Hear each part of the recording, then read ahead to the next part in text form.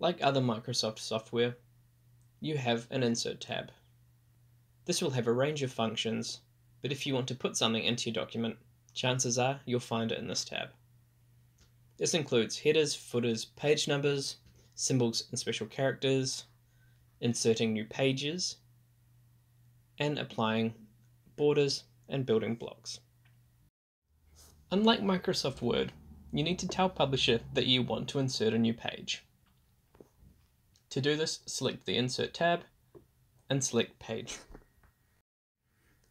Please note that some different documents will come with a preset number of pages in them. For example, if you're making a booklet and you've selected half A4, this means that your A4 page is folded in half, creating 4 pages. You'll see this in the page navigation window on the side. Alternatively, if you're making something like a brochure, you'll need 2 pages. One to contain the 3 panels of text on one side, and the other to contain the 3 panels of text on the other side.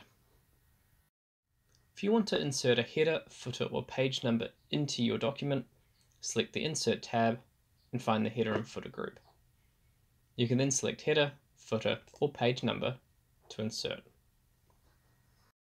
If you need to insert a symbol or a special character, simply select your text box, select the Insert tab, and then find the symbol option. If you can't see yours in the drop-down, select the More Symbols option and scroll through until you can find the one you want. To insert a border, select the Insert tab and then find the Borders and Accents drop-down.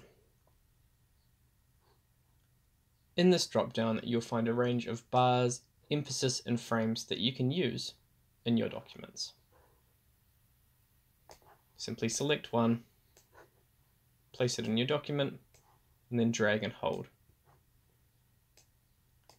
Please note that you don't have to go and insert the bars one by one. If you drag to resize them, they'll automatically replicate themselves.